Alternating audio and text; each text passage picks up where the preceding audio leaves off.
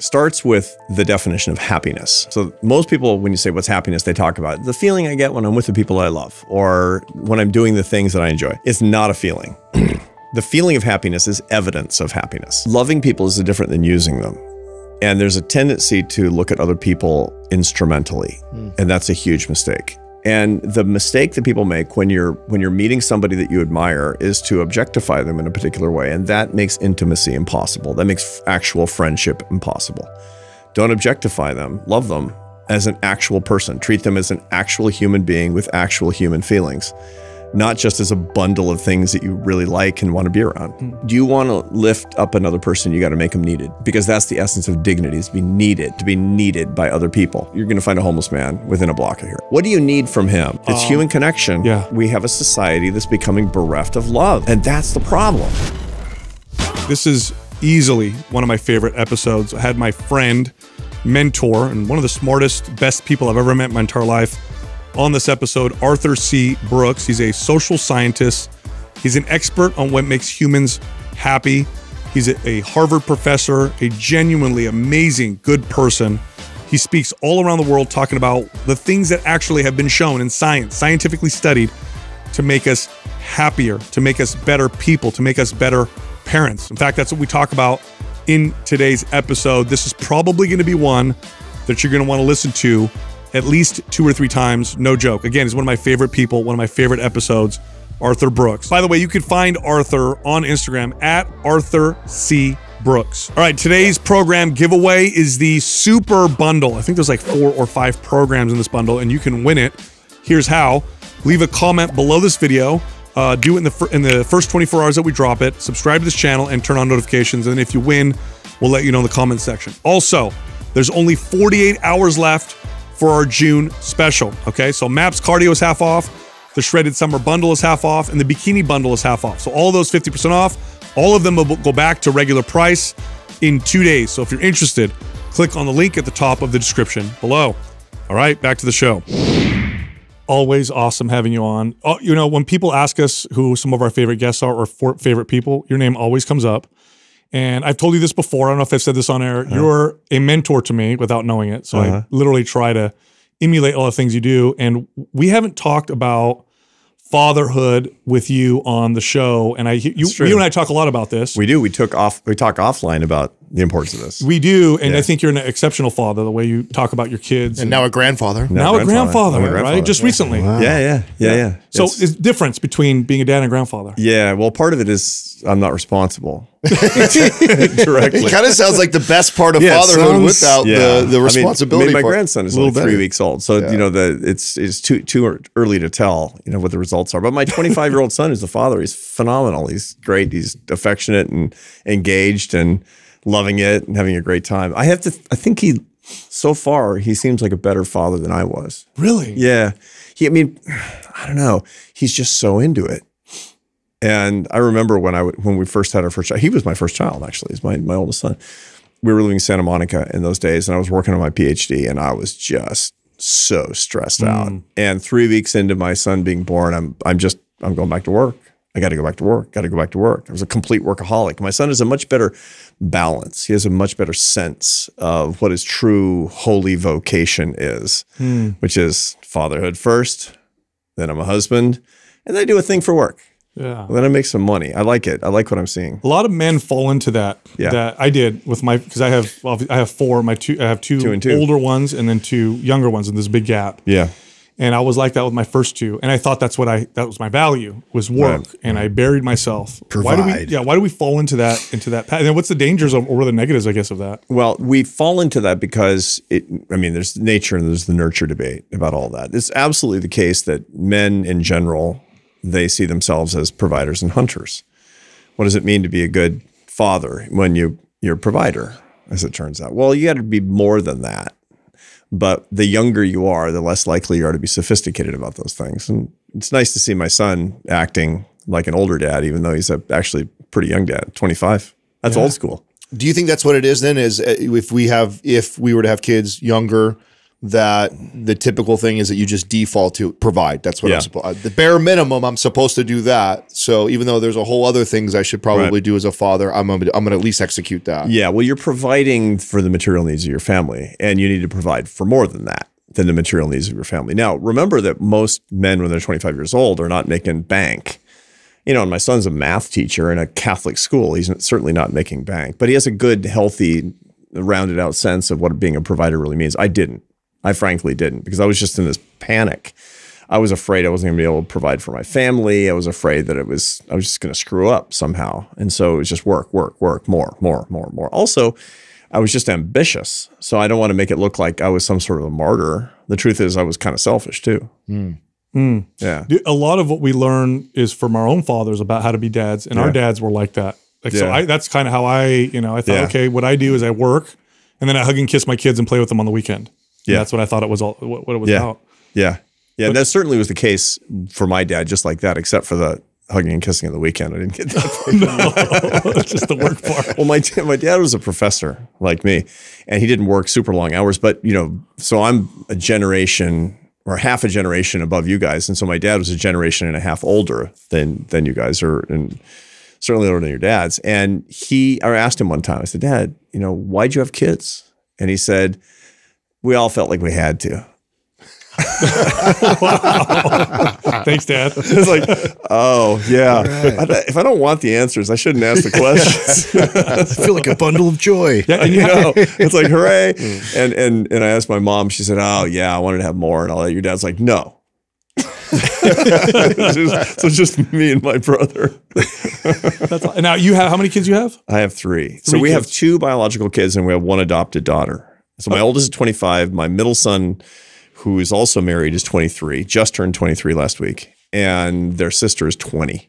So she's halfway through college. So, not married yet. So Jessica and I have talked about, and sometimes I'm like, why are we doing this? We're crazy. But we've talked about, what if we had another one, right? And it always goes to adoption. We would sell the business. That's what we would do. Adam and Jessica are like, don't, please. Yeah. They see my hair falling out every single day.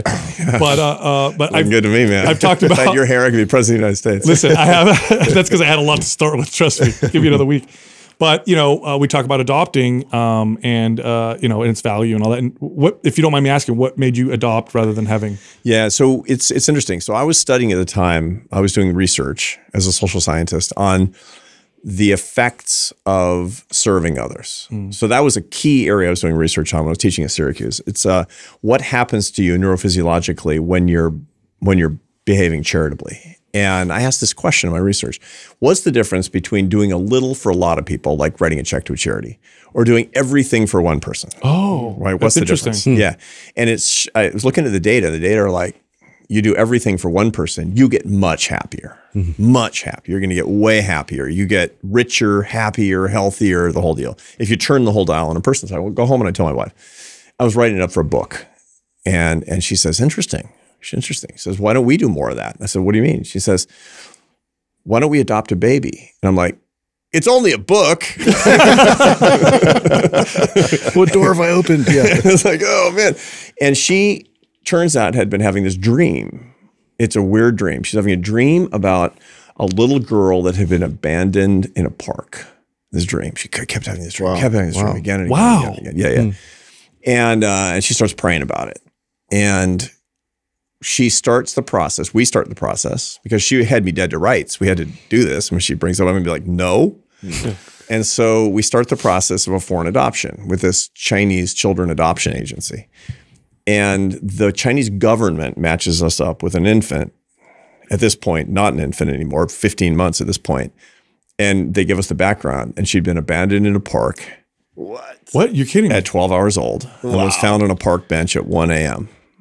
in a little Chinese city. This is after all the you guys have already after the dream and everything. Totally. Months later. Months later. Oh, so you're like, we have to. Well, I mean, it was, yeah. And so I went by myself. She was not, my wife's not a citizen at the time. And so I went by myself. The first time I ever had a dad that had gone and independently done the adoption, because my wife was taking care of our boys. And so she couldn't go by herself because she couldn't execute the adoption as a foreign national. And they're, they're like, is your wife dead? I mean, where's your wife? And so for weeks, I was there by myself in China, and I picked up my daughter, Marina, And she was 16 months old at the time, very disoriented, very malnourished and the whole deal. And we still have this weird mystical bond as if I had gone through labor. Oh, wow. What do you mean? Like you just Because feel I was there by myself. I picked her up by myself. And I was the first person she ever met. I mean, really met. I was her, she doesn't remember because she was only 16 months old, but we have this bond. We have this, it's as if we've been together for all eternity. Is it just as intense today? Yeah. Oh yeah. It's incredible. I mean, I was just there. I was on tour, speaking to her in Spain last week. And I saw the picture you posted with her, right? Yeah. It's my baby. Yeah. It's my baby. She's 20. Yeah. Wow. She's studying in Spain at the University of Navarre in Pamplona. Yeah. So I did not know that story. Yeah. That's incredible. Yeah. It's super heavy. And it's just the most amazing thing. Anybody who thinks, people will often ask, do you get the same neurophysiological connection to your child if your child was adopted? And what that is really asking about a neuropeptide that functions as a hormone in the brain called oxytocin. And oxytocin is the love molecule. What it does is it bonds you through eye contact and touch to your friends, to your family members, and especially to your children. So the three of you guys, you've had kids, and when you first lay eyes on your newborn infant, it's like the 4th of July inside your head. You would die for the squalling, disoriented infant. And you're like, what's going on? It's true. I mean, evolutionary biologists say that's so you don't leave your baby on the bus, but it's deeper, man. I mean, it's and so the question was, for the longest time, do you get the same oxytocin levels with an adopted child? And I remember when I walked into, when they're matching up these orphans with their adopted parents, you walk into this room and they call out your name and they put this baby in your arms who doesn't know you. And she grabs onto my shirt and just looks up at me in my eyes, in her little, eyes into mine. And it was like this exact same sensation as when I helped deliver my own sons, my own biological sons. And every time I see her, it's just... It gives me the chills. So I experienced something with each kid that was a little different. I'd love just from a biological standpoint. I noticed like with my oldest, at the time my ex-wife was pregnant, it was like this concept because I'm not connected to the baby. I know there's a baby in there. I watch it grow. And then when he comes out, it like hits me, right? Right. With each successive child, the connection happens faster and faster to the point where my 4th one, the minute my wife said I'm pregnant, immediately I felt this connection to this baby. Is it because I've done it before and I know what to expect? Like what's happening with that? It's hard to say actually, but probably you were at a point in your life early on where you were less connected because of what was going on in your life. You're now really keyed in. You're busy. I mean, you guys are successful and busy. I mean, I know because I'm a fan. And so this is my favorite podcast. And so but at the same time, you're older and you're more dialed into what the experience can actually be. So this is one of the things that people actually tell me. So I'm Catholic, so I know a lot of these big Catholic families, 6, 7, 10, 11 kids. And what they'll all say is, man, I wish I were the father with my first child that I was with my 10th. Yeah. They always say that. I feel guilt over that. You get better at it. You get better at fatherhood is what it comes down to. It's true. And I actually feel a little guilt. Like the way I'm with my youngest kids and my older ones, I'm like, man, I was not as great. Well, it's got to be a combination of both maturity and practice. Which is experience. Where you are you're older, obviously, on the later ones, so you're wiser, more life experience, and then you've done this before, and so you're also more of a child when you're younger. I mean, you're a younger man, which means that hormonally you're attuned to different things in your own life as well. You want to hunt more. You want to, you're out walking the savannah with a club more than when you're older.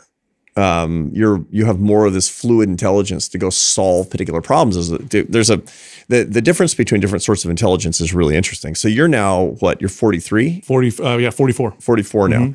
And what happens is that your fluid intelligence is the intelligence that everybody has, men and women, that gives you the capacity to work hard, to focus indefatigably, to work alone, to solve problems. It's your startup entrepreneur intelligence. That peaks in your late 30s and starts to decline. And that's the reason that people burn out in their mid 40s. If they're real entrepreneurs and hotshot lawyers and dentists and electricians, everybody, they tend to burn out in their 40s. And the reason is because they're not making progress anymore about what they were really good at, which was intense focus on my work. Sure. That's the bad news. The good news is there's a crystallized intelligence curve behind it. It's a different kind of intelligence. It's increasing through your 40s and 50s and 60s and stays very high in your 70s and 80s till you die. That's your wisdom curve, your ability to connect the dots, to identify patterns, pattern recognition, the ability to explain stuff. You guys are going to notice, because you're all in your 40s now, right? I mean, and that you're getting better and better and better at explaining complicated ideas. And look, I've been listening to you guys for years, and even I hear it. You're clearer and better. And why? Because you're crystallized intelligence. It's not just because you have more experience, it's because you have the teacher brain. Now, dad with the hunt on the savannah brain versus dad as the teacher. These are different kinds of fatherhood. Totally, right? Yep. Now, what you might call the first one the father brain, the second one the grandfather brain, I'll let you know. Right? Because, but that's the reason that you have the different kind of experience with your grandfather. Your grandfather came from Sicily, right? Yeah. Yeah. And you had a different kind of experience with your grandfather, right? He was a different, when I would hear stories from my mom about how he was as a dad, as a kid, I didn't believe it. Yeah, because he was a maniac as a father, and he was super mellow as a grandfather. And my dad even, my kids will go over there and they'll throw, like, I remember my 2-year-old like hit my dad in the face, and my dad laughed. I'm like, well, this is not the same man as when I was a kid. That's because he had crystallized intelligence, and that's you with your second batch of kids. That's actually kind of what's happening. It's much more on the crystallized intelligence curve. It's not that you're calming down. On the contrary, you've got plenty of energy. I mean, you guys are killing it in your business. The point is that you look at the world differently. You're not the soul. You're not the ninja. You're not the assassin anymore. You're the eminence. You're the explainer, is the way that this works out. Interesting. And it's a different style.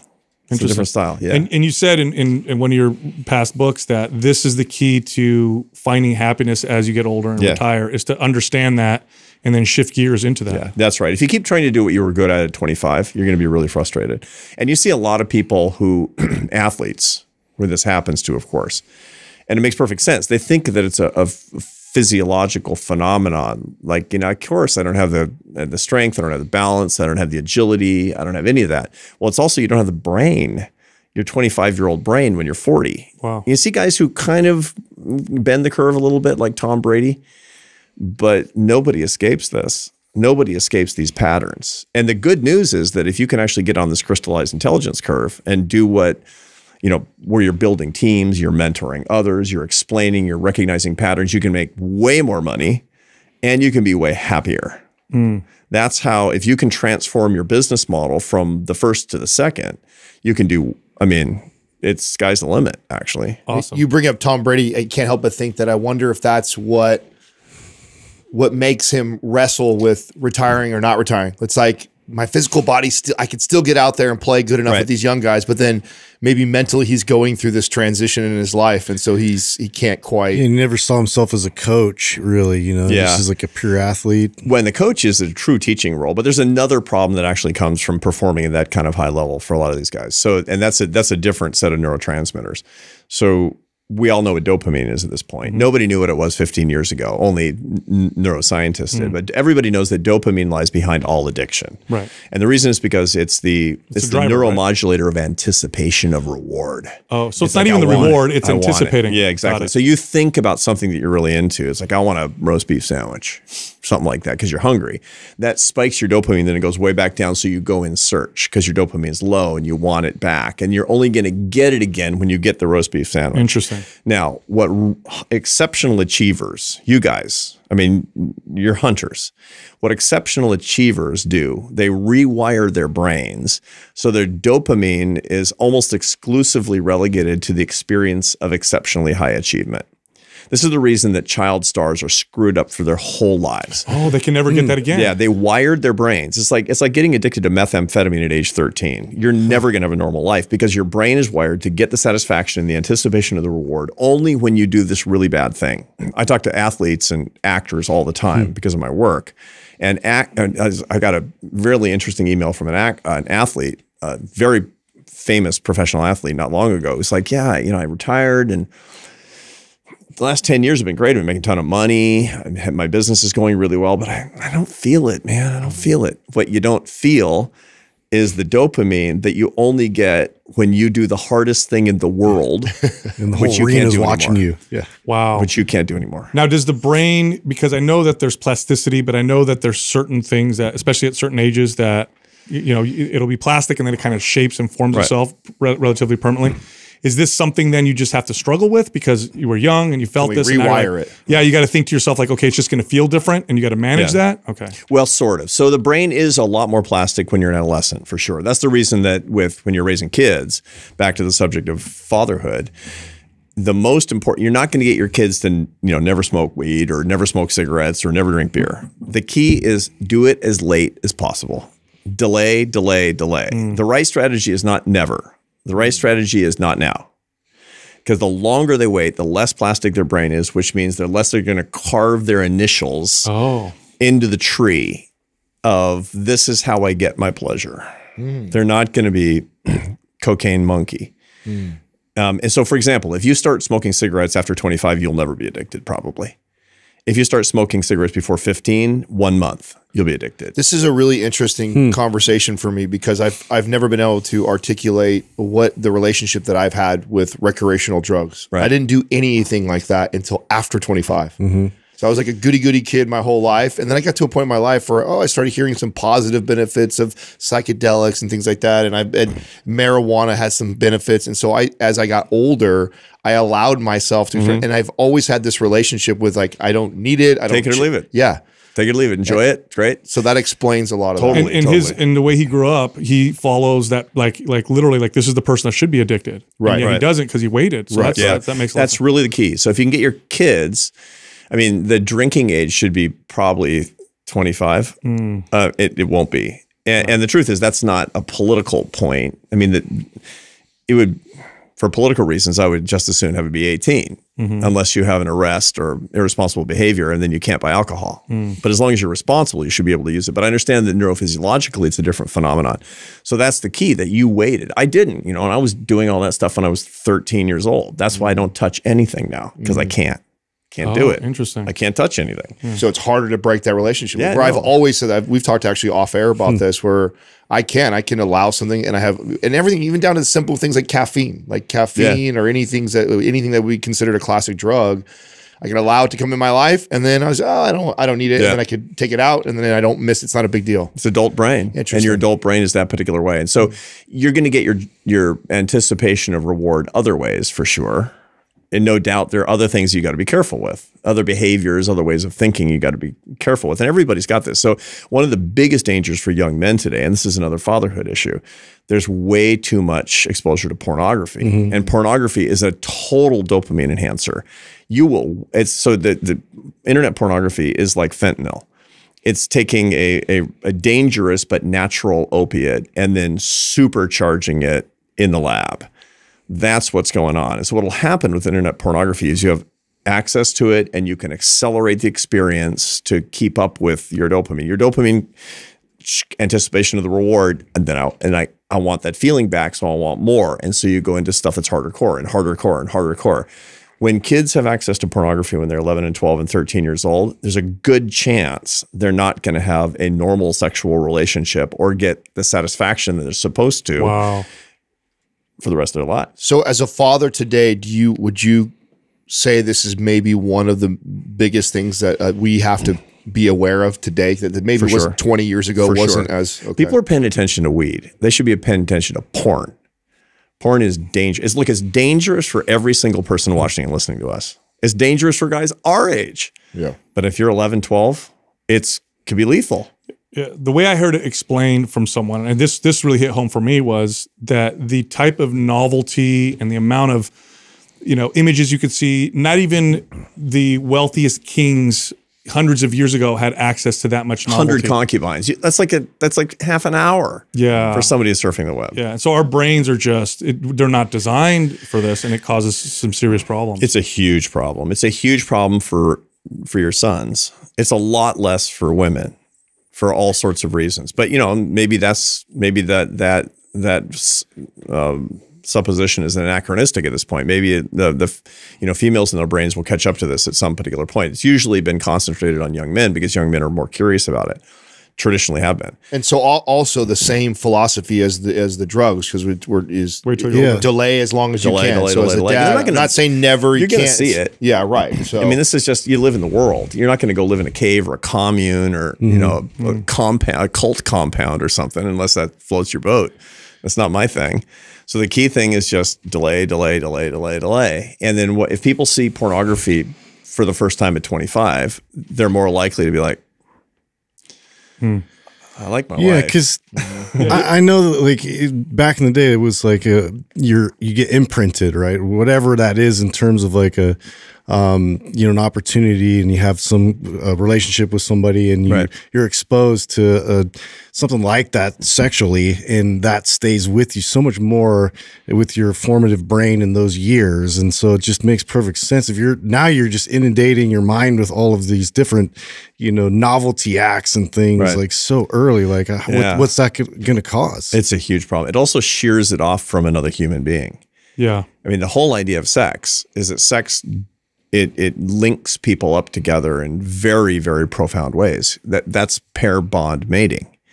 And this whole idea that men can't pair bond mate, that's complete nonsense. Of course. It's complete, utter rubbish.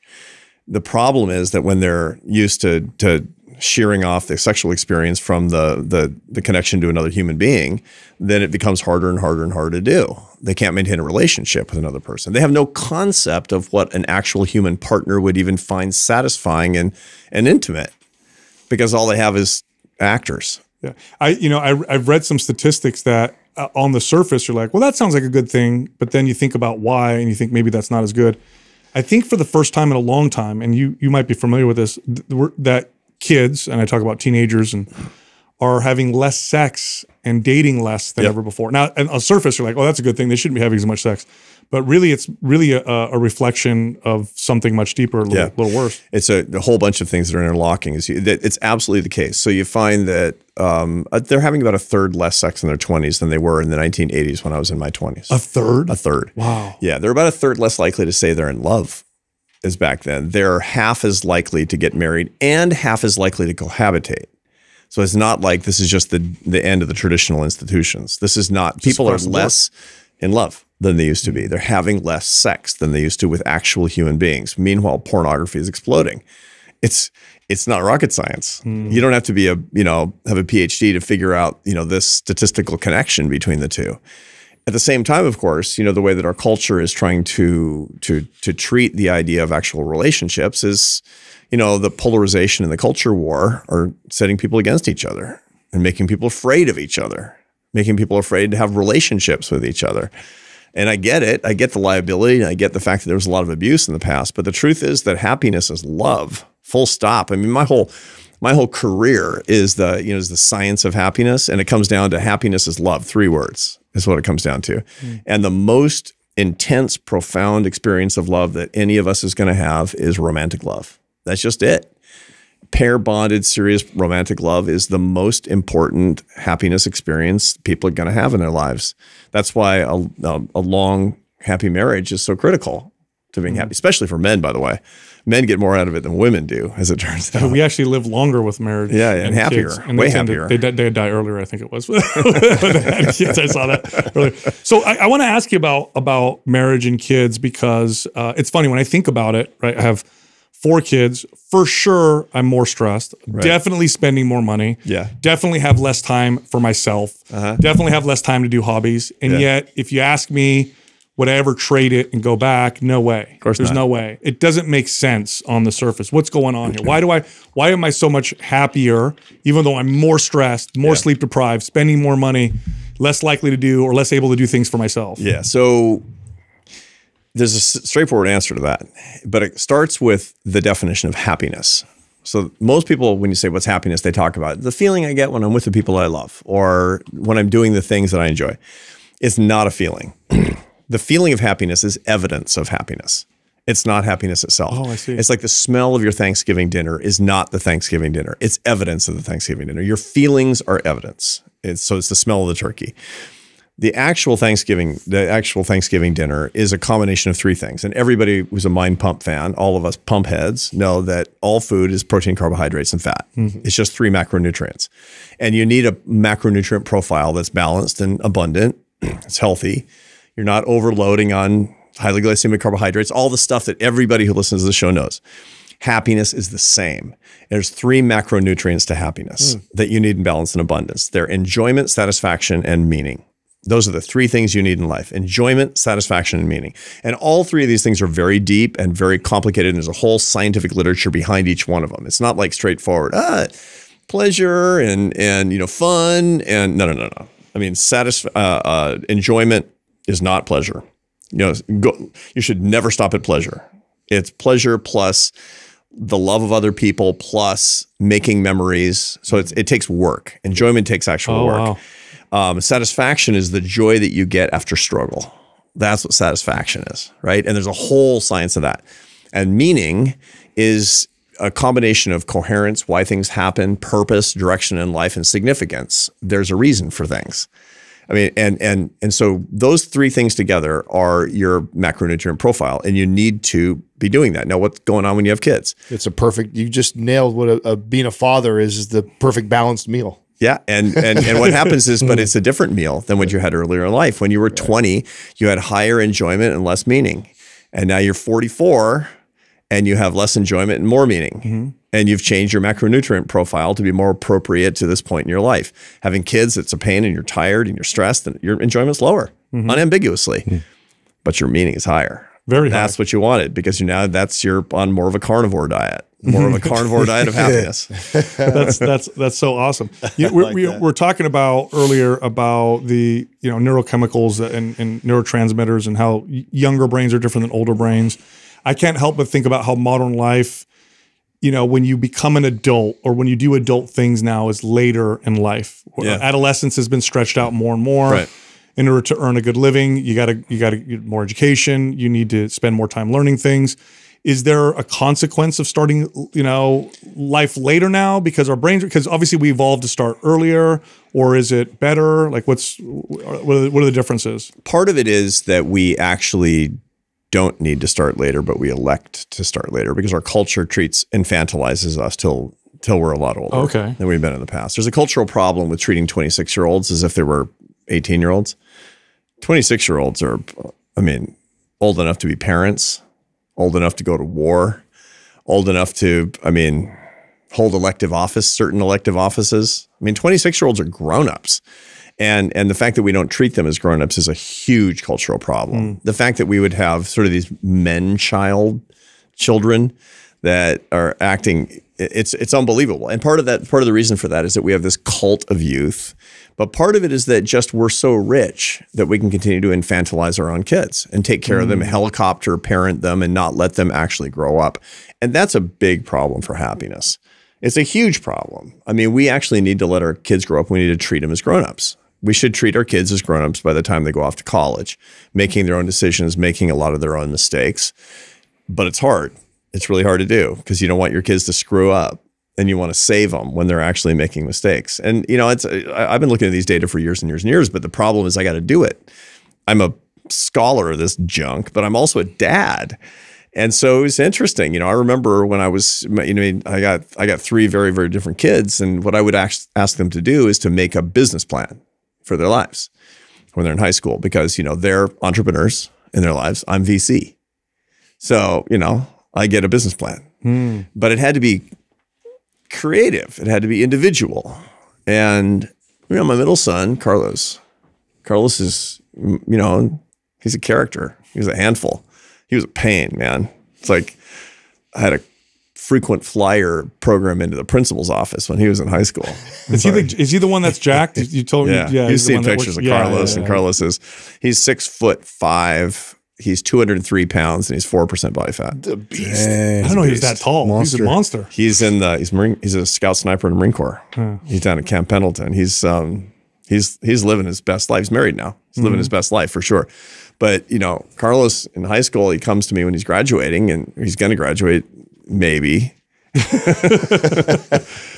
and I said, what's your plan? What's your plan? And he says, I'm not going to college.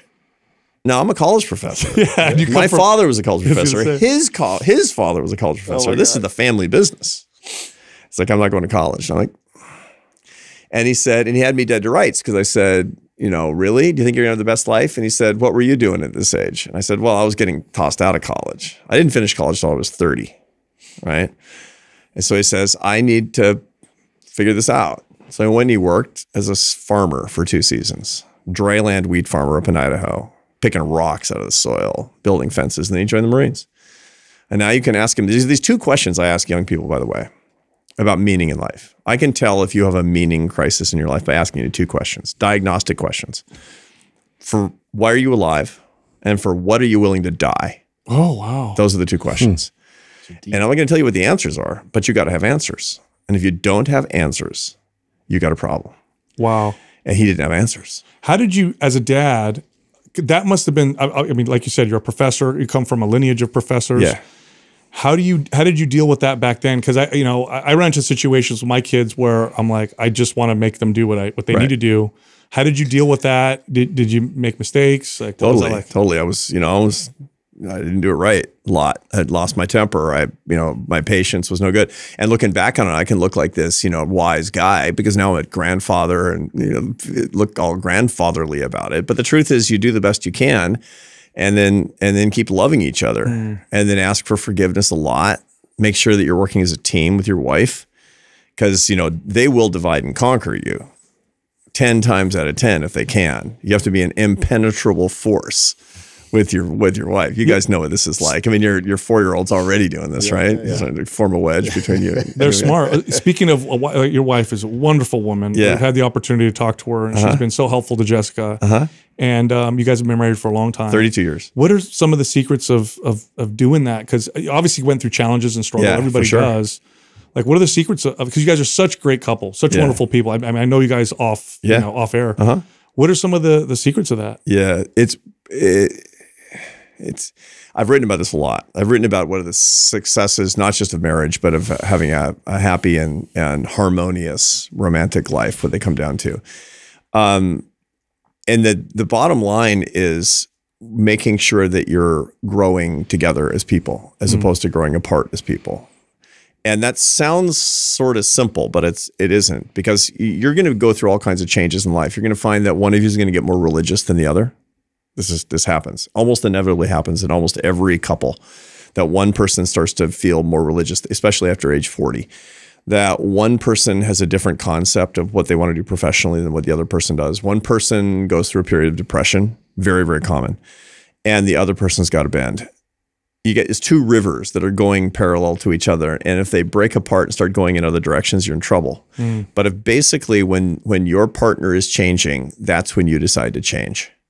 That's what it comes down to. And sometimes it's you and sometimes it's her. Yeah. And 30 years is a long time. So it's like, if you're going through it and it's been a year, you got 29 more. Yeah. Yeah. You'll find that couples that are more or less happy, because there's no such thing as a happy couple. There is just couples that are mostly happy. All right. Look, living with another person, right? Yeah. Right. That's what it comes down to. They'll look back. You'll talk to these couples who have been married for 50 years and they'll look back and say, oh, that 5-year period was brutal. And like 5 years. Yeah. Because, that 5 years is how long most marriages last. Yeah. Right. Because especially, marriages melt down. It's about 1/3 of marriages break up in the United States at this point. People always say half's not half, but still it's a lot. And so if you basically are willing to say 5 hard years for 45 good ones, yeah, I'll take that. I'll take that. Yeah. So that's the key is this commitment to the love, and everything is subservient to the love. It's like my career is subservient to the love. It is. I mean, I'm not going to sacrifice the love of my marriage for a gig or for money. Who am I? And when you think about it like that, you're like, yeah, theoretically, yeah. But then the problem is moment to moment to moment, you got to make these decisions. So today I got to make a decision about that. I'm willing to sacrifice my wife being mad because I'm going to do this thing. But all those little decisions add up to having made the wrong meta decision. Do you see the point that I'm trying to make along these lines? If you can, and my wife and I, we teach marriage prep to couples that are engaged. And it's really interesting. And we talk about, it's a class that we called His Needs, Her Needs. And she jokes that it should be, her needs and his need. Done. It's like, we're kind of simple. That's hilarious. Do you find hold on. I want before you keep moving him. He's got there's so many things I want to go deeper. I'm gonna back you up on some stuff because I feel like there's so much there. First of all, I want to go back to the metaphor of the happiness formula, the macronutrients, because that blew my mind. I love that. And so I want to ask you deeper questions around that. So if break down first of all the three macros, so I don't forget again of what enjoyment, satisfaction, and purpose. Okay. So if you were talking to somebody who wants to improve happiness and you looked at their breakdown of their macronutrients and one was way off. So take me through each one. Right. What would be some tactical things you would tell them to go do to improve that balance? So the big one for young people. So this is, I mean, a lot of young men are listening to us, watching us. And the reason is because they want the product, which is that they want to be healthier and better, and they want to improve their lives. Now, young men are really attuned to that first one, that enjoyment one, but they're having trouble because they're getting stuck on pleasure. And they're not making it all the way from pleasure to enjoyment. And I see this a lot with young men. So let's start with that one. Number one is that pleasure is something that you can get a lot of immediate satisfaction from alone. Enjoyment never happens alone. This is important. This is just a rule of thumb. This is a practical rule of thumb. Of course, there's lots of enjoyment that you pornography, video games, television. You know, if you're doing stuff alone, you're stopping with pleasure, and that will not lead to happiness. Even food, eating food by myself, pleasure. Eating it with someone else. It's always it's always social. So it's pleasure plus communion with others plus consciousness means you're conscious of what you're doing. That's how you get to enjoyment. If you're doing stuff without thinking and you're doing it alone, you're doing it wrong. That's the rule of thumb. Again, you can come up with exceptions and the whole thing, but that's the rule of thumb because you asked about very practically how to do that. That's number one. And that's the biggest one that I see for one of the biggest constituencies for now. That isn't the only constituency for Mind Pump. I'm 58 years old and I'm a fan. So there are some aging pump heads out there on the Harvard faculty. The second one is satisfaction. Satisfaction is a really, really tough one because Mother Nature lies to us about it. Satisfaction is the joy that you get when you achieve something. And if you don't work for anything, you won't get satisfaction. And almost everybody knows that. If you cheat to get an A, you don't get satisfaction from the A. If you work hard and do an all-nighter and you get the A, then you get a lot of satisfaction from it. If you work hard all week, you're going to enjoy your Saturday more than if you don't work hard all week. If Thursday and Friday look just like Saturday, Saturday's a lot less fun is what it turns out to be. If you are working out every day, you're going to get a lot more satisfaction from the gains that you actually get, as opposed to what you talk about. You know, if it's pure PEDs, it's not the same level of satisfaction. You don't get the same psychic return on what you get otherwise. The problem is this: we get fooled into thinking that we will get that satisfaction and it'll last. And that's not how we're wired. Mother Nature wants us to strive. But Mother Nature wants us to think that we'll get happiness from that forever and get fooled by that again and again and again. That makes us run on what's called the hedonic treadmill. Run, more, because, you know, it wears off immediately and you want the next thing. You know, oh man, when I get that car, I'm going to love that car. It's going to be so great. And a month later, it's just your car. Right. And so you're running for the next thing. Here's the way to break that cycle. Everybody should be ambitious. However, if your formula for satisfaction is more, you're going to fail. You're going to be really, really frustrated. The right formula for satisfaction is all the things that you have divided by all the things that you want. So it's haves divided by wants. You need a strategy for having more, for sure, but you also need a strategy for wanting less. And if you have both strategies, then greater satisfaction that lasts will be yours. That's the second very practical strategy. Well, so let me unpack that a little bit. So that no matter where you're at in your financial state, you can still find this happiness because you can either, one, find ways to set goals, achieve them, and have more, or go the other direction and learn to want less. And you should do both. Or if you're a monk, then just the want less strategy, fine. Right. Sure. But if you're the rest of us, then you need both. Right. I want to look. I have a business. I want to grow my business. I want to sell books. I want to do my thing. I want to spread the gospel of the science of happiness to as many millions of people as I possibly can. More. But what do I want less of? I need to want less of the personal glory. I need to want less of the admiration of strangers. I need to want less of the power that I think that this can actually bring me, because those are idols, man. Those are idols. And so I have games that I play with my MBA students at Harvard. I have a game called What's My Idol? There's 4 idols in life, by the way: money, power, pleasure, and fame. And fame means prestige or admiration, means a lot of different things to different people. Money, power, pleasure, and fame. And the way that we play is we say, okay, what's your idol? You don't actually know until you eliminate the ones that aren't your idol, right? So for me, I don't want power. I was a CEO for a long time.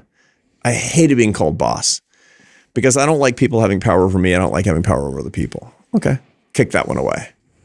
Okay, what's next? So I've got money and pleasure and honor, admiration of other people left. I could, money's not that important to me. There's not that much stuff I really want to buy. I mean, I have a car I like, and I have a house, and I don't want another house because, it's another house. Something to worry about, right? Okay. Pleasure or fame.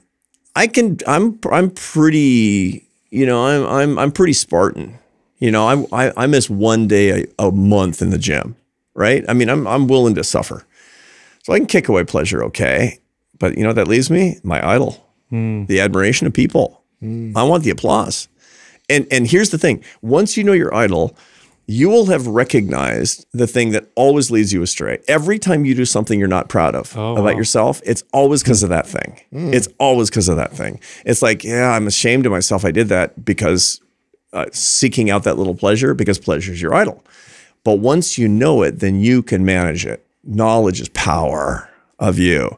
So get on that thing, recognize that thing, offer that thing up, ask your partner, your wife to help you with that thing, and you do much, much better. So that's on the satisfaction side, how you understand that equation, haves divided by wants, and that's how you manage the wants. I love that. Yeah. I love that. It's very practical. Yes. And these are tools that work. And the last but not least is the meaning part. And the meaning part, or the purpose part, is you got to ask those 2 questions. The 2 questions are, why am I alive? And for what would I be willing to die? And go in search of the answers. My son found it in the Marine Corps. Now he's got a dangerous job. Yeah. And I asked him, why are you alive? Because God made me. For what would you be willing to die? For my faith, for my family, and for the United States of America. Boom. I mean, that's not everybody's answers, but those are solid answers. And I'm proud of him. Yeah. But the point is he's happy. Yeah. Because he's got the answers. Again, it's all 3 of those. You could just think about raising kids. Like every single one of those, I'm like, having kids does that for me. Totally. It's hard to get those without having children. Like, let's say somebody listening is like, I don't want kids. I keep hearing about how it brings all this joy and meaning and whatever. Where do I go searching for those things? And where do people typically find people who find those things who don't have children? Where do they typically find them? You can find them in work. You can find them in service. You can find them in community. You find them in loving other people is what it comes down to. The way to think about kids is not, it gives me all this joy. It gives me all this fulfillment. What it does is it completes you as a person. And the way that it completes you as a person is through struggle. It's a struggle. Having children, having a family is a struggle. And that's actually what rounds you out as a man. That's the reason that men really become men when they're fathers a lot for the very first time in their lives. And that's the reason that, not everybody, I mean, different people are different, but when you meet a lot of guys who never get married and have kids, never settle down and have kids, they're always kind of childlike. Yeah, yeah, that's true. Not all of them. I mean, I don't want, anybody to unsubscribe to Mind Pump because of what I just said, but that's a pattern, that people will say that these guys, they seem kind of hard to domesticate. It's also the fact that after 30, if you've never been in a permanent domestic partnership by age 30, you have a 1 in 3 chance of a substance abuse disorder. Oh, wow. For men, not women. Say that again. What age? 30. 30. If you've not been in a permanent domestic or a semi-permanent, what feels like a permanent domestic partnership, married or probably living together by age 30, the data say that you have a 1 in 3 chance as a man of suffering from a substance use disorder. Is that because you're searching for something in the wrong place now? 2 things. Number 1 is if you're addicted, you're less likely to be in a partnership. But also, if you're not being domesticated by a permanent loving relationship, you're more likely to fall in love with a substance. You said love other people. You're one of my favorite examples of this. You feel it when you meet you the first time. I've seen you with other people, and it looks like you're doing that with other people. And you meet with such different people that you wouldn't think, they would all be your friends, because they come from different walks of life, whether it be politics or religion or celebrities. But you genuinely are able to do that. How do you do that? Because it can be hard for people to do that to other people. You say love people, and you're like, I don't like that person because of this, or I don't like that person because of that. How do you do that? Well, loving people is different than using them. And there's a tendency to look at other people instrumentally. And that's a huge mistake. When you meet, and you guys meet people who are very well known. I mean, you have guests on the show who are really, really well known. When you meet somebody who's authentically famous, president of the United States, whatever, they know when you're objectifying them, just like an incredibly beautiful woman knows when you're objectifying her, right? And some people, they kind of like to be objectified. Everybody likes to be admired for some characteristic that we have, whether it's our success or our money or our looks or sense of humor or intelligence, whatever it happens to be. But the truth is that nobody's going to relax with you when you're objectifying them. Objectifying people is sinful. It's the wrong thing to do. Our fathers taught us not to objectify women. We don't look at a woman and reduce her to her physical characteristics. It's a bad thing to do. We learned that. It's like, what are you staring at, boy? I mean, remember that. And I appreciate that, right? But we do that to people constantly. And the mistake that people make when you're meeting somebody that you admire is to objectify them in a particular way. And that makes intimacy impossible. That makes actual friendship impossible. Don't objectify them. Love them as an actual person. Treat them as an actual human being with actual human feelings, not just as a bundle of things that you really like and want to be around. Plus, that makes it more, saying that, it makes me think like sometimes you have a celebrity or someone you follow, and you tend to idolize them, and then it's like they're either perfect, or if they're not, oh my gosh, this crushes all my... But what you're saying is like they're a human, and they're flawed just like I am. And so if I don't like this particular thing or agree with this particular opinion, that's okay. What about the opposite though? With someone maybe you do not like hold up on or put up on a pedestal. It's someone. We actually talk about this off air. Sometimes I get frustrated when we are quick to judge somebody because there's things that we don't like about how they do versus. I've always chosen to look at somebody, and you can do so many things that I don't like, but I'm going to find the thing that I do like and focus on that. Right. Like what is the advice to, interacting with people that their values don't align necessarily with you, or you don't like maybe some of the things you do that, and how do you still come off as that person? Because I feel like that's part of what Sal's asking too. Yeah. I mean, another form of objectification is to reduce somebody to their opinions. To their political opinions, for example. That's just another form of objectification. So it's like, you guys are like into capitalism. Well, I know everything I need to know about you. Right. That's like saying you got big muscles. That's all I need to know about you. So are you kidding me? Yeah. That's one part of who I am. It's one outward characteristic of who I am as a person. And so it's making a commitment to yourself to not do that, because once again, the objectification problem, it leads to less happiness and less prospect for a productive and fun friendship. Is the way that it comes down. So it's just like anything else. It's like, I don't like you because of that one thing, is like, I want to be around you because of that one thing. It's interesting. So I bet you guys are starting to experience this more. So you're on the road more than you used to be because you're doing events now, and you're getting recognized, right? And you're getting recognized in airports, especially when the three of you are together. Yeah. Then it's like, obviously it's the mind pump guys, and it's people treat you weird, right? They know us. They know you, because, and they know more about you than you know about them, because that's what being a little bit famous is all about. They can tell you the name of your wife, for example. It's like, that's creepy, except that it's not, because you mentioned it and they listen to the show. But they treat you in a way that's slightly awkward and uncomfortable, right? And that's what's going on with people of this world historical significance. They're getting all day long, and that can warp the character. And the key thing is for you guys is making sure that it doesn't start messing you guys up. Yeah. Right? Because that's what will happen to people who experience a whole lot of fame and get addicted to it on the dopamine cycle. then pretty soon they don't want to be anything except objectified, because that's what gives them their shot of the neuromodulator. You know what's interesting about that, Arthur, is that we started this so late. Like, we weren't kids, right? We started this after we had businesses. We were all in our mid 30s. By the time we got traction, we're late 30s. And none of us, that's the thing that we like least about this business, is the getting known or the fame type of deal.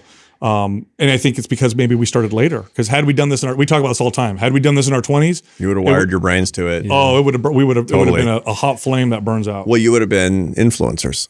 Yeah. You wouldn't have been. You guys are educators. Okay. You're actually educators. Thank you. So much that's so much better than title. I'll take that. It's true. I mean, you guys are in the information business, and you authentic. The reason I started listening to this show years ago, before I met you, I was weird. You didn't know when you met me for the first time that you came to an event that I was doing. Yeah, and you didn't know that I was a fan of yours, right?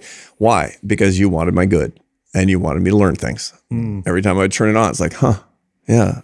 You authentically were trying to teach me things, as opposed to convince me of things or trying to influence me to do things. I never felt manipulated by you guys, because you're educators. Awesome. Yeah. Oh, thank you. We're good salespeople. Yeah. Just kidding. What's the upsell now? Something I've been wanting to tell you, and I want to say this on air, is you played a huge role in my my spiritual progression. Okay, so, and the audience knows where I started and how I've moved along. And one of the reasons why you were so influential, Arthur, is sometimes you meet people that are spiritual and religious, and they just come across as like preachy or righteous, or you're not like that at all. Like, I want to know more, because you just seem to be living it, and you're just a wonderful person. Like, how do we do that? How do we go from like, oh, now I'm spiritual and I know these things, to like you, like I said, you influenced me, and I don't think you were trying to, you were just yourself. Well, I want you to be happy. I want you to be happy. And one of the things that you find is that people who are happiest have a transcendental path in their life. Okay. Now, I'm a Catholic. It's literally the most important thing in my life. But I'm also a social scientist, and I can tell you that that's not the only path to the happiness. Everybody's got to decide what the right path is, cosmically and eternally or whatever. But for living a happy life, having something bigger than you, something spiritual, something philosophical that's bigger than you, is incredibly important. It's something that you need to be thinking about. Otherwise, look, I mean, life is so tedious. My job, my money, my lunch, my commute. It's like watching the same episode of Better Call Saul every single day for the rest of your life. It's terrible. And so, but if you can zoom out on it, you can get peace and perspective on your life. For me, that's the faith of my youth. For other people, it's reading the Stoic philosophers, or walking in nature, or studying Johann Sebastian Bach's fugues, or starting a meditation practice. But the truth is, we need a transcendental practice. Now, what draws people to that? If you want people to be happy, and you know that's the case, you're not going to get that. I'm not going to get that by kicking down Sal's door and shoving a crucifix in his face. That's not going to happen. The way that it's going to be winning is excellence. Is have people say, I mean, excellence in life. Yeah. The way that people are going to want to, I mean, just even things that are more ephemeral, less cosmic than what we're talking about here. If, people want to get in better physical shape, what's going to attract them to it? The answer is excellence is going to attract them to it. And that means whole life excellence. Why are we having a conversation about the science of happiness on Mind Pump? Because of the mind part, not the pump part. I'm also interested in the pump part. You come to me for the mind, I go to you for the pump, but also go to you for the fact that you're integrating the two for the whole person excellence, which is incredibly winsome. And people want to know what the power behind that is. For me, part of the power behind that is my relationship with God. And if somebody says, tell me more, all the better, because I want their good. I will the good of the other. Because I love you. That's why. I love how you portray your faith. And this is something that I grew up in the church, and it's been a real struggle with the culture of that and just how to present that to people. And like, I just have always wondered why, Matthew 7 was just went right over everybody's head.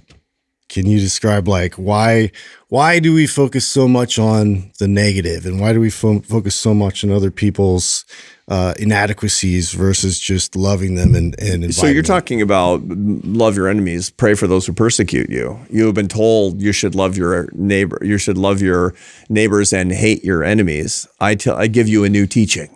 Love your enemies and pray for those who persecute you. Because it's hard, and because we're going according to it's interesting. Life as a human, one of the beautiful things about it is that you don't just have this animal nature. You've got a divine nature, and we get to choose. But left up to Mother Nature, we're going to go low. We're always going to go low. You're going to go for pleasure over enjoyment. You're going to be on the hedonic treadmill of more. You're not going to understand what the formula for actual meaning is, because you're going to overlook that entirely. The divine nature that each one of us is called to do is to do these hard things. And again, fitness is a metaphor for this, of doing a hard thing that doesn't feel, that it's like, it's much easier to sit on the couch and play video games and watch TV and eat Haagen-Dazs. I mean, it's much easier to do that, but you elect the hard thing because you choose the divine path. That's what it comes down to. Love your enemies is the divine path, precisely because it's the hard thing. And look, we're not throwing a dart into the general population for the people who are watching and listening to us now. You watch and listen to Mind Pump because you want to choose the better path, which is the harder path. So then the question is, what is the better path in every part of your life? What is the Mind Pump for every part of your life? That means, okay, yeah, you're going to get into the gym. Yep. You're going to clean up your diet. Yep. You're going to treat your wife right. Yep. You're going to develop yourself spiritually. Yep. You're going to love your enemies. Look, it gets complicated real fast, but the divine path is a divine path. And the good news is that you can find it and work on it for the rest of your life and make progress for the rest of your life. That's awesome. How long have you been teaching college students?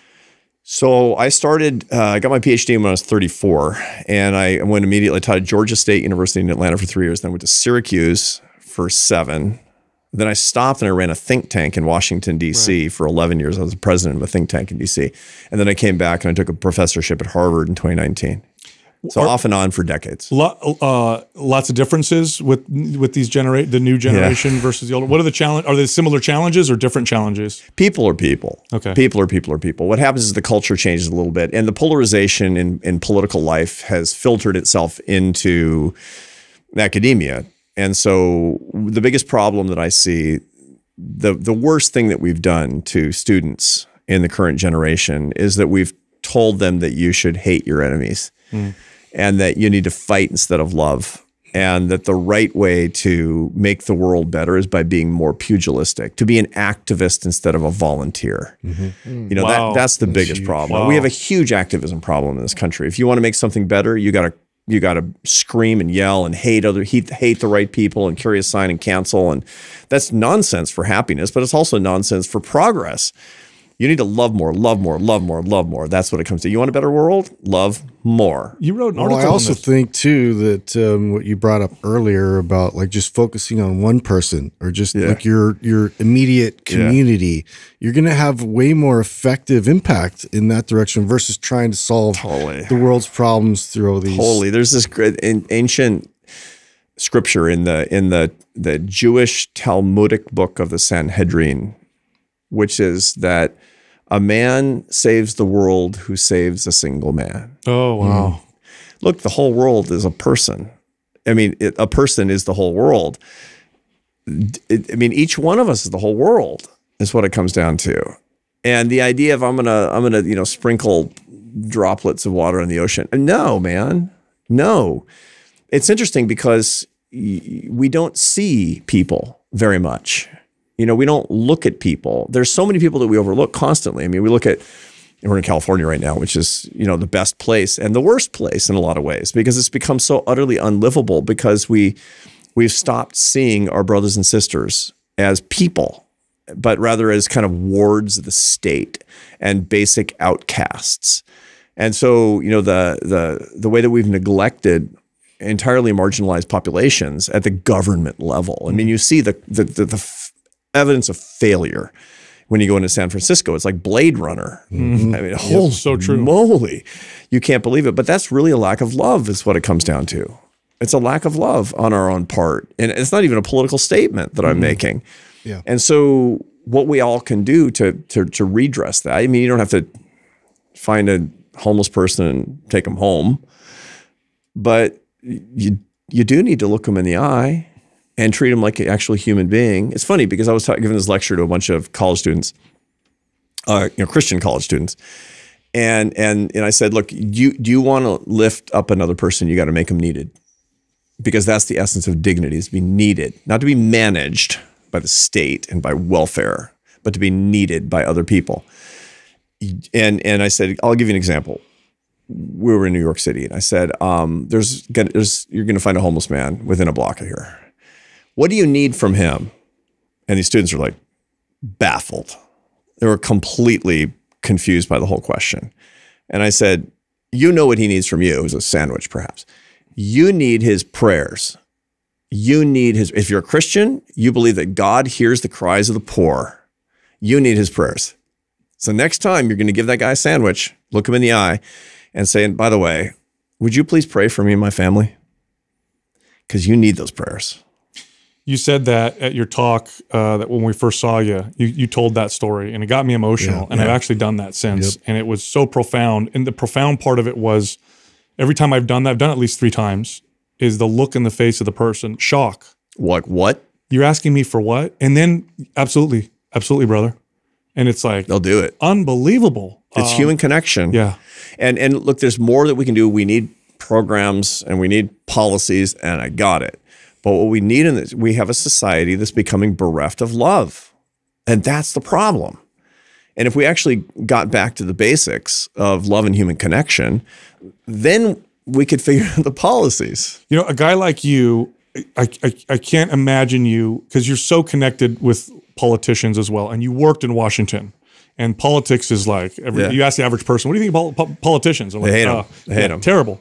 And you talk about polarization. And I mean, as we're talking, the 2 least popular people in the world are probably going to end up, what it looks like, running against each other. How the hell does this even happen? Yeah. How do we change this? How do we change this? How do you walk among these politicians and work with them, and they love you and you love them, and I see you talking with them, and there's on both sides of the aisle, and like, how do we do this? So we're in we economists, we call it a suboptimal equilibrium.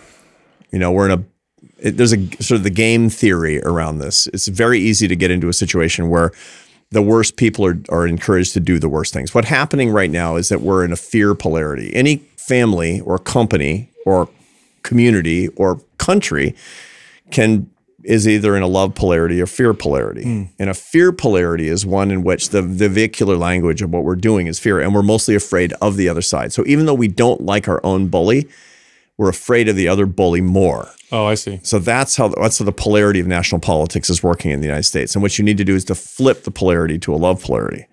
And that will happen from time. It doesn't mean everybody loves each other all the time. It's not like this is, Berkeley 68 or something, right? Because that's nonsense, right? But the truth is that that's where there's a lot more trust. And we find that at different periods in American politics. We find that with Democrats and Republicans. We find that, my parents thought that, Reagan was terrible, but they trusted Reagan. And I knew a lot of people who, couldn't stand Bill Clinton, but they more or less, they trusted Bill Clinton to be competent as a president and to work with the other party when it was actually possible. It's because the polarity was basically shifted. The good news is in politics, there's a lot of good going on at the local level. Not here in California. California, it's catastrophic. Sorry, I know. Kind of rough. But I feel bad because I keep the guys here. You see it in a lot of places where you don't quite know if it's a Democrat or Republican. You don't quite know, because you have these people that are dedicated to doing a lot of good, and you don't agree with everybody, but they want to hear particular voices. They want to make progress. They don't want to. In a fear polarity, the way that it works is if I don't get 100% of what I want, I've lost. Oh, okay. Now, you guys don't do that. I mean, you guys this is a multifaceted business, and you're buying and selling property and doing all kinds of stuff that's beyond the scope of the podcast. When you're doing that, you actually want the other party to win. You want that. Why? Because you might want to do business with that other person again. And you think about it in a different way. A love polarity is one that's win-win oriented. And that's what's going on in state and local politics in certain areas. That's what's going on in a lot of Americans' lives. And that's what we got to bring back. And so that's what I'm talking about. You know, what are you actually doing so that you can make that cool? And sometimes it is. And of course it will be again. It's just that this is a very tough time. And so that's the reason that we have these two characters that are going to be running. It's like said as nicely as possible. 330 million Americans. That's the best we could do. You know, before we got on air, you mentioned that your teachings have now, the amount of neuroscience has increased dramatically. I'd love to hear maybe some things that either one you're currently learning or currently speaking and teaching about right now. Yeah. So I've just finished up a book that's coming out in September with Oprah Winfrey. Which, by the way, congratulations. Thank you. It's phenomenal. Yeah, she's a fantastic co-author. How did you meet her, by the way? Did she contact you? Yeah, she's a reader of my column in the Atlantic, and she enjoyed my last book called From Strength to Strength. So I went on her podcast, and we hit it off like a house on fire because she's super into ideas. And so we wound up meeting, and she said, why don't we write a book? And I'm like, huh? Oprah, sure. It's like, let me think. Yes. Yeah. And it was phenomenal and really, really rewarding experience. So that's coming out in September. That's done. That book is done. And a lot of it is, interestingly, it's parallel to what I wind up teaching in my class at Harvard, which is more and more about the mechanism of action when we're talking about happiness. So the most interesting questions in happiness, they don't come from social science. They come from philosophy. They come from theology. They come from art and music and poetry, and that's where the interesting questions come about. They're talking about love, and they're talking about the meaning of life and all that stuff. Then you have to answer, why do things happen the way that they do in my head? And modern neuroscience over the past 30 years has exploded in the way that we understand these things. And so there's two branches that are going on simultaneously. One is about neurochemistry and one is about the basic mechanics. So it's just the anatomy of what's happening. And so it's quite interesting. I'm doing both at the same time. We've talked about dopamine and oxytocin and serotonin. We've talked about these things in this conversation so far. The anatomy turns out to be really interesting and very complicated. And so I'm studying this all the time because I wasn't trained as a neuroscientist. I was trained as a social scientist. And so I've got the statistical and mathematical methods and experimental methods. But understanding the mechanisms and the anatomy is really, really hard. I mean, the brain is a very complicated thing, but it's super interesting because I'm learning about things that always I knew, but now they're making sense in a different way. And I'll give you an example.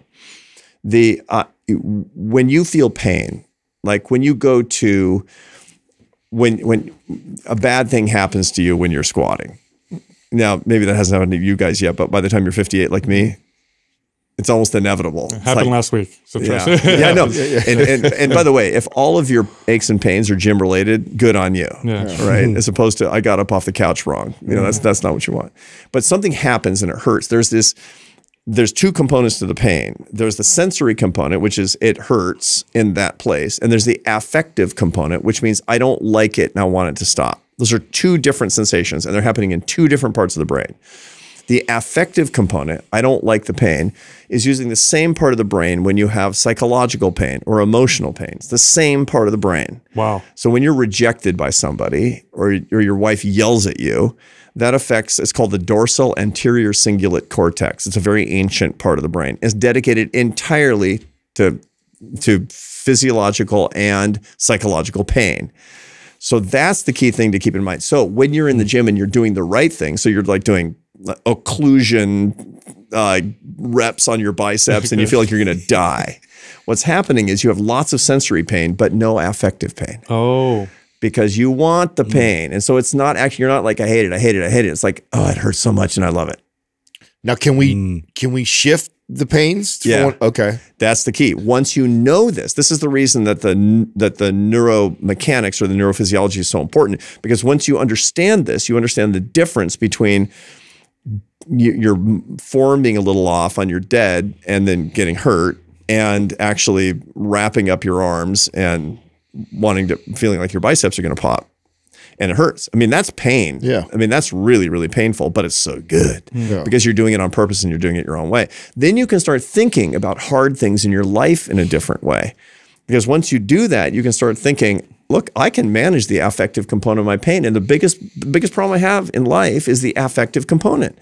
I'm being inhibited from doing things because I'm like, I don't like it. I don't like it. I'm going to decide to like it. I'm going to decide to like it. You can start taking the pain and sacrifice and challenge in your life and turn it into opportunities, just like building your muscles. Wow. That's what it turns into. And so I'll give you an example. You have conflict at home because we're married men. There's going to be conflict today, right? Don't put that on me, man. This morning, Arthur. This morning. It's like, yeah, I'm not even home and there's conflict this morning, right? And okay, so is it going to be more like you did something wrong on your deadlift, or is it going to be more like I'm subjecting my biceps to intense pain? And it's your choice. It's your choice. You know, when you have a conflict and you have a disagreement, you can turn it into trying to actually get hypertrophy in your relationship. Right. Opportunity for growth. Absolutely. By turning it into that. And the way that you do that is like, okay, the bad form is I did this and you did this and I and you and me and you. And starting to talk about us and we, that's when you start to get hypertrophy. And guess what? The affective component of the pain from this conflict is going to be dramatically decreased. How do I understand that? I mean, this is a life lesson, but I got that from the neuroanatomy. That's interesting. You know, it's funny. We talk on the show all the time about the physiological, response to pain, and then your relationship to the pain. It's funny as you're saying this. We've all experienced this as trainers. You'll train with somebody who's never exercised before, and the pain that they feel from an exercise, they'll drop. We've had people. It's common. They'll drop a weight. Oh my God! I don't. But then they develop a different relationship with the pain through practice. So what you're saying is you can change your relationship to pain, psychological and physical, to the point where it still hurts, but it doesn't. You don't have. You're separating out the affective and sensory components of the pain. Wow. You're separating those two components from one another. And once you do that, you win. Once you do that, you're managing the pain and the pain is no longer managing you. That's how you do that. That's why neuroscience is so critically important for what we're talking about here. It'd be interesting to see the people they studied to figure that out, right? You probably because you would like take monks that can meditate for that, hours. or people who like are MMA fighters and just take beatings and they can shift the way they receive. They figured it out without knowing actually what's going on. They've just kind of figured it out that, and it's also the funny thing, you know, there are a lot of people who are like, I like, some people are like perverted, they like pain. Yeah. And they've done it in a not very constructive way.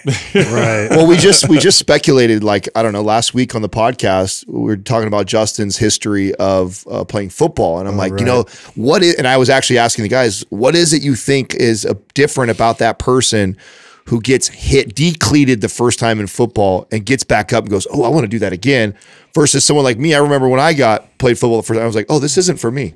I don't want to do anything. I don't want to do this. There has to be something going on. And you explaining that neurologically, that person has that ability to already shift. Well, whether they did well, the experience and the practice. The practice is because all this stuff comes with practice. Managing your dorsal anterior cingulate cortex takes reps. And this gets us back to the early part of the conversation about how it's different to be a dad when you're 44 as opposed to when you're 26. What's going on is that you're up at 3 o'clock in the morning with a dirty diaper and a feeding, and that creates all sorts of affective pain. You know, it's like, I want to be asleep. I don't want to be doing this. I can't believe that she's just lying there.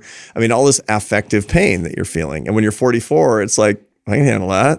I've had it a lot worse. And when I manage this kind of thing, I get better. You have this sense and that's what's happening. Okay, so explain to me what's happening on a neurological level when I do this. Okay, so I've shared this before with talking about how I've overcome fear and struggle in my life. As I've practiced this over years, I've learned that the bigger the fear, the greater the challenge, the more rewarding it is on the other side. So I've learned over years to, when I get those moments of, oh my God, I'm scared, or oh my God, this is so bad, to actually reframe and go, oh, you know what that means?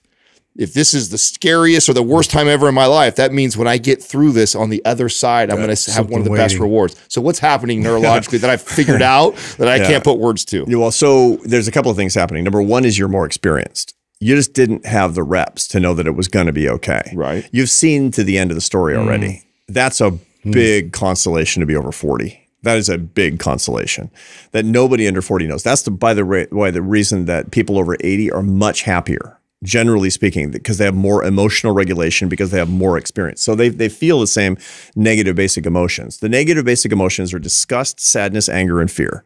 Those are the basic negative emotions produced by the limbic system of the brain, and they're giving you signals that there's a threat, like don't eat that or you'll die, or better run, that's a predator, or sadness, don't be disconnected from that person because you'll wander the frozen tundra alone and die, or whatever it happens to be. They're all signals to you. What happens when you're 25 is everything feels like a mortal threat and you don't know the end of the story. By the time you're 40, you're like, yeah, I've seen this story before. It's going to be okay. I don't like it, but it's going to be okay. And when you know something's going to be okay, you can do anything. And when you're 80, you're like, not only is it going to be okay, it's going to be okay by tomorrow. And so I'm going to cut till tomorrow and start feeling better already. I'm just gonna cut to the chase and start feeling better. And so he's like, yeah, that sucks, but tomorrow I'm gonna feel better, so I'm gonna get a head start and feeling better. And that's what's happening. The second thing is now you've got reps on satisfaction. Remember, satisfaction is the reward after struggle. So when you get a lot more experience on that, you start to see struggle as something that's gonna have a reward. And your brain has started to make that connection between the struggle and the reward. So when something starts to hurt, you're like, oh no, but I know it's going to happen. I know I'm going to get an ice cream sundae at the end of this. I know it's going to be so good when I get through this. It's kind of like, I'm hitting your hand with a hammer because it's going to feel so good when you stop. That's hilarious. So in terms of pain and all that, it's fascinating to me because I've noticed too, like there can be a dark side to that in terms of like, I've learned those same things where I'm like reassociating it and I'm actually seeking it out. Seeking out opportunities make me uncomfortable because I know there's growth there. But then, at what point does that become like a self-sabotaging type of mentality? Yeah, well, you know that no benefits come without costs. But you also have to have a prudential judgment about cost-benefit analysis. So you guys know, for example, if you're investing in real estate, you got to hold some debt. I mean, unless you're bootstrapping everything, but you're not going to own very much real estate if you're bootstrapping your whole portfolio and paying for everything in cash. You're going to carry some debt. That's got risks. They're manageable risks. You got to understand the risks. You get more experience with the risks, et cetera, et cetera. And, you take out every time you sign a mortgage, you're like, oh my God, this is I mean, it always gets your attention when you're signing a mortgage and you owe $1 million or more, for sure. Or whatever, whatever that high number is for you. But you can cross the line into being imprudent, and people do that all the time where they're basically taking on too much cost relative to the benefit. And one of the things that you find is that some people will only get their dopamine from disproportionate risk. They're these risk takers. Gamblers. Yeah. And what'll happen with that is pretty interesting. So people who get the gambling is a really interesting dopamine phenomenon, as a matter of fact, because what you find is that the casinos have figured out how to give you maximum dopamine if that's your thing. The way is that if you kept winning predictably, you wouldn't get any dopamine. It has to be very unpredictable. And you have to lose too. Yeah, you got to lose to get the right amount of dopamine too. And so they understand that that's how the neurochemistry works. And everybody kind of gambles in their own way. And what happens is if you become too much of a gambler and the costs start to cross across the benefits, it's a problem. The other thing is that there are certain things where the cost is actually really, really damaging. You wouldn't want to get into a bad fight with your wife and say terrible things that are hurtful and she's going to remember for years just because you want to have makeup sex. That's a bad trade, right? Not so good. Depends on the sex. Your results may differ. Arthur, buyer beware. You're very experienced working with entrepreneurs. You comment on entrepreneurship. What about the neurochemistry or the makeup of entrepreneurs? When I meet other business owners or people who start to, there's a lot of famous sayings, like an entrepreneur is someone that's willing to work 80 hours a week to avoid working 40 hours a week, like crazy statements like that. Like, what is it that makes an entrepreneur versus somebody who... We're delusional. Yeah. Artists. Yeah. So there's a whole psychological literature on what's called EO, entrepreneurial orientation. And it's everybody is on the entrepreneurial orientation spectrum. It's from 0 to 1. 0 would be where there's none, and 1 is where you're pure. Nobody is on either pole of the entrepreneurial orientation spectrum. Everybody's along that line. And getting more exposure to risk and understanding it and being able to manage it, become more comfortable with it, will move you closer to 1. Everybody, but almost everybody has a predisposition toward it as well. To be an actual natural entrepreneur, the estimates are it's about 2% of the population. 2% of the population is a natural entrepreneur. They're like, yeah, I don't, and they'll say it's not like working for anybody, but really what they want is it's a mutation from the norm, and they want the thrill. Now, where do you see it most evidently? We think of as business startups. It's immigration. Yeah. Immigration is the single most entrepreneurial thing you can do. Why? Because entrepreneurship is the willingness and ability to put your capital at risk. Totally. What about your linguistic capital, your social capital, your religious capital, your emotional capital, all of it? That's way more important than your financial capital, because most immigrants have like no financial capital. They're putting all this stuff at risk, and that's the single most entrepreneurial experience. That's the reason that when the United States starts cutting off the flow of immigrants, we become less entrepreneurial. We need like bring them in, bring them in, bring them in, bring them in. That's the ferment that's going to continue to make us a very upwardly mobile, progress-oriented entrepreneurial population, is bringing in the people who've got the mutation. They're in the 2% in their country, and they're going to bail on their country. You know, the DeStefanos, right? They're like, Sicily is boring and has no opportunity. Bye-bye. That's what you want. You want to self-select for that in your culture, and then make it super easy for people to display that in business and in work. That you want to make it easy for them to do that. And that's the kind of culture that will actually lead to the greatest amount of progress. You're mentioning mutation. So there's genetic components to this. Yeah, for sure. Okay. I mean, well, that's somewhat speculative research. I say for sure because I think it's very compelling. But there's... You know, we've mapped the human genome, and they haven't found the entrepreneurship gene. No doubt it's a combination of all sorts of effects is what it comes down to. But it's unthinkable that this is not something that's in no small part genetic. So I've had this conversation with my family. So we're obviously all from immigrants, and America has always been known to be this entrepreneurial place built by immigrants. Right. So it's like we took the 2% from the world, and America at one point was a lot more than 2% entrepreneurs, right? If you consider that. And so those genes have been passed on. And so we just have a culture that's been built around. That's right. Then you get mutants. I mean, when did the Schaefers come here? Oh, I don't know. Long time ago. Yeah. So that means you're a mutant. Yeah. That means that you basically mutated from that because you're like, I like it. Yeah. Now, everybody's an entrepreneur with the enterprise of your life. And that's an important thing to keep in mind, that risk management, willingness and ability to try new things in your personal life. And for most people, the most entrepreneurial thing they're going to do with the enterprise of their own life is fall in love and stay in love. I mean, getting married, it's a very entrepreneurial thing to do. It's like, I don't know, but I'm signing this thing. I'm going to bet half of everything I own. It's a very entrepreneurial thing to do. And so it's important to talk to young people today about, are you an entrepreneur or not? I mean, the stupidest thing I see are these like young guys today who are willing to put $10 million of somebody else's capital at risk, but they're not willing to fall in love. That is so non-entrepreneurial, right? And it signals to me that's not a real entrepreneur, and it's somebody I would not invest in. Oh wow, that's a valid point. Wow, that's interesting. Yeah, I had a really weird like entrepreneurial journey because I did it when I was in high school, like at 14, 15 years old, out of necessity. Like no one would hire a 14-year-old, right. So I had to figure out how to, and we didn't have a lot, so I had to figure out how to make money. So mowing people's lawns was like the obvious answer as a kid.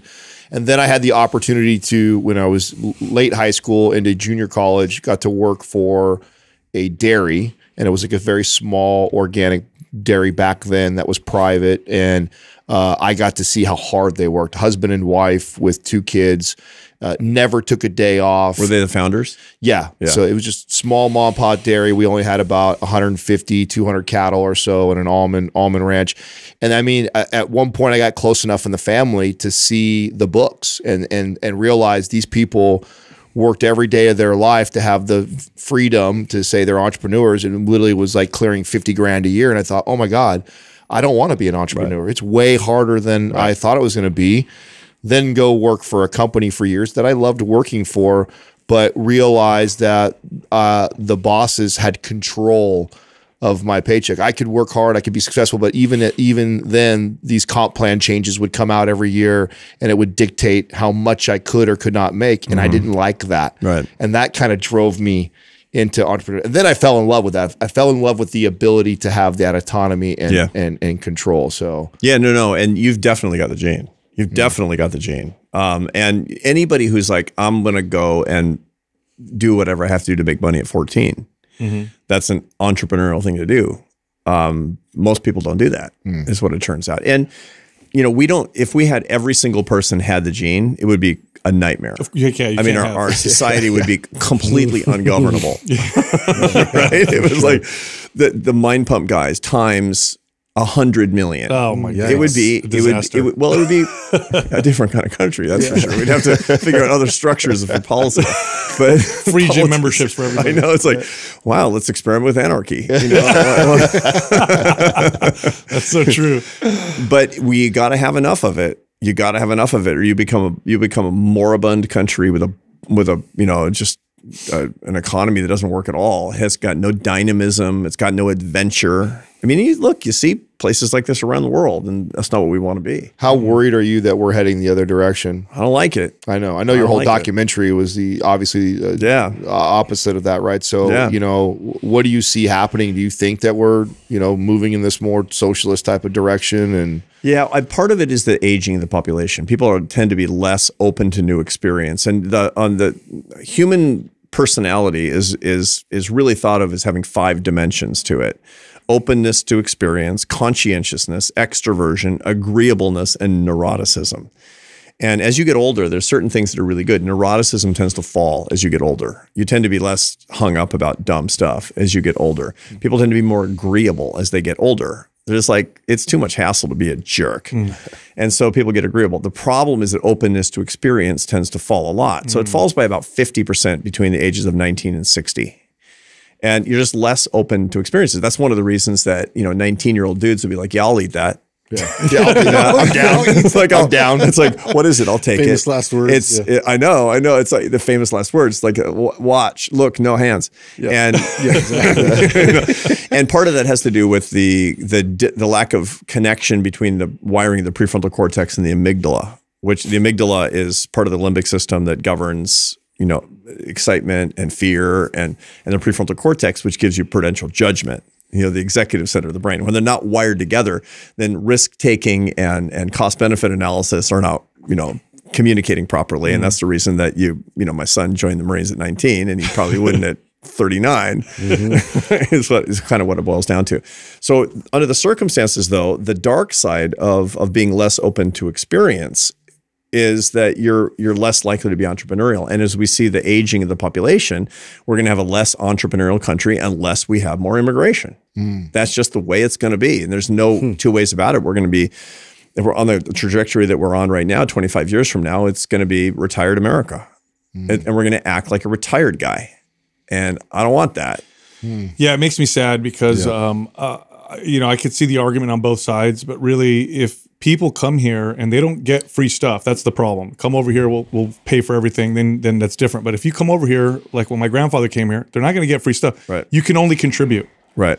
And make that easy. I feel like that would be the solution right there. Well, there's a lot to it. But, you know, the other thing that's worth keeping in mind is that it's very sort of politically correct in my business to say, I want more skilled immigration. We have 85,000 H-1B1 visas for people to come into the United States and start businesses and, you know, work for Google, et cetera. And we should change it to 200,000 or 300,000, whatever it happens to be. But the truth is that people who are unskilled are super entrepreneurial too. Yeah. They're super entrepreneurial. And even if you have lots and lots of services, I mean, and this is a political discussion, whether they should have more or fewer services to be sure, but that's not going to deter somebody or encourage somebody. It's like, you know, I'm going to go to America where there's a better system of income redistribution. No, nobody's saying that. They're like, I want out of this place and I want to go to that place because there's more to do. That's a good point. Like, I'm going to go to a place where I'm living there illegally. I mean, say what you want. That's taking a lot of risk. Yeah. That's living in a very risky way, as it turns out. So I'm of the view, and also, but by the way, the data are very clear that low-scale immigrants, they hardly displace any native-born Americans. There's almost no displacement. In an economy that has 3.4% unemployment, that's just not going on at all. So for me, it's like more and more and more. I want more of everybody. Part of it is like, look, my grandparents were illiterate, first grade education, orphans, and the wrong religion. And so if I'm like, no, close the gates. Yeah. Like, that takes some nerve, man. Yeah. No, that's a great point. Yeah. You wrote in one of your articles, great articles, by the way, in The Atlantic, but I believe in one of them you talked about the connection between intelligence and like mental illness or mental health problems. Why is there a connection between being smart and having mental health issues? Yeah. Well, it's a good question. And a lot of people have asked that, but part of it is that when you're inside your head too much, it's very easy to be very, very involved in what philosophers call the difference between the I self and the me self. You're two people. When you're looking in the mirror, you're the guy looking and you're the guy being looked at. That's two people. That's the I self versus the me self. The I self is observation about the world. The me self is your reflection that you're perceiving in everything, in all of your interactions and your social media mentions and the literal mirrors around your house. And what happens is you have more and more and more ways to be the me self and to be observing yourself and your feelings and my thoughts and my fears and everything when you're in your head all the time, which people who are more sort of traditionally intellectual and educated and traditional means, they tend to be. And that's not good for you. The truth is that it's not good for you. Me self is, you got to have it so you know who you are. And so you don't get fired from your job and whatever. If that girl likes you or whatever. But we're way too me self, way too me self. It's very interesting. I had a conversation with a guy that I know lives in Boston who was a fitness influencer. So this is a guy. Not an educator, influencer. Fitness influencer. Okay. And personal trainer. And this is a guy who lived all year round at sub 10 body fat, all year round, and was magazine covers because it was a little bit before social media is what it is today. Okay. And for 10 years, 16 to 26. And he said he was so unhappy. He was so unhappy. And the way that he solved it, he's a very smart guy. He said the way that he solved it, he literally took every mirror out of his apartment and showered in the dark for a year. Wow. What? So that he couldn't see his body. That's wild. And he didn't know that what he was trying to do is to turn his entire life from me self to I self. Wow. And he's cracked the code. He did. He cracked the code. Are any other tips on that? Still in good shape. He's still in good shape for But has a strength better and relationship health. with it. Yes. Yeah, for strength and health. Yeah. Any other tips on that? Because my oldest is he's very smart, highly intelligent, but definitely gets stuck in his head. Definitely gets stuck in that. Any other tips? Yeah. So use it for good advantage. So there's a technique called metacognition. This is in my new book that I just finished with Oprah about one of the most important principles of emotional self-management is to separate out your feelings from your experience of your feelings in the following way. Feelings occur, emotions occur because they're signals about the outside world to you. People think of emotions as, good things and bad things. No. Emotions are signals to you so that you get proper calories and know how to run away from a tiger. Bad feelings are so that you'll act fast. Good feelings are that you'll be attracted to something so that you'll survive and pass on your genes. That's what feelings are all about. That's what they're for. And they're limbic. They come from an ancient part of your brain and they happen to you. Now, here's the key thing about being a fully formed, evolved human being. You can be managed by those feelings or you can manage those feelings. So if you're of an intellectual bent like your son, the key thing is to get into the space between your feelings happening to you and you deciding what you're going to do. This is really critically important. So you say to yourself, for example, this is what meditators do. It's like, Arthur's feeling sad right now. How interesting that Arthur's feeling sad right now. I wonder why Arthur's feeling sad. Eckhart Tolle talks about this. Yeah. Okay. Yeah. That's the gap. And there's lots and lots of ways to do that. Journaling is a way to do that. That's when people go to therapy. I've never been to therapy, but when people go to therapy, they're learning about themselves so they can manage their own feelings. You use your intellect, which is it's the executive function of your brain is largely part of the prefrontal cortex, the bumper of tissue behind your forehead. And you say to that, I'm going to analyze myself and see what these things mean. That's what I'm going to do. I'm going to journal this thing. I'm going to talk about this thing. I'm going to talk about it with close friends. I'm going to meditate on this particular thing. And I'm going to get really, really super interested in these particular feelings. That's metacognition. That's awareness of awareness. That's the most human thing you can possibly do. Yeah, that's what makes us human. So it's like observing the feeling, no judgment. Oh, no judgment. Isn't that interesting? Like you're watching it. Yeah, isn't that interesting? Huh. And then you say, if I were advising Sal on this feeling, what would I tell him? Wow. So this would be a good tip for anybody who can get managed or run by a particular feeling. Because, I have good relationships with a lot of feelings. Some of them I don't. Right. Some of them can run me. Right. So if you have a temper, for example. Yeah. So exactly. That's a common run. So that would be a good strategy. Like, oh, I'm mad. Interesting. Right. Let me look. Okay. For sure. You got to figure out which one. And for a lot of people, their real problem is sadness. Mm-hmm. The problem isn't the sadness. The problem is that they're being managed by their sadness. Wow. That's the problem.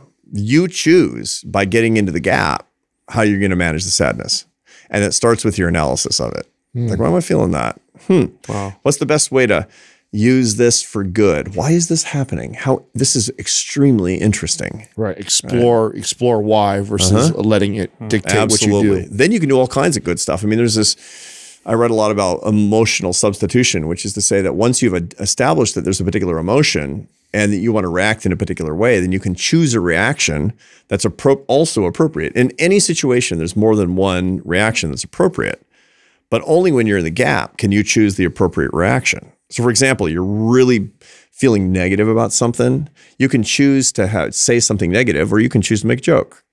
Both are entirely appropriate to this. Mm-hmm. When you're feeling pessimistic, you can choose to, even though you're pessimistic, to be hopeful.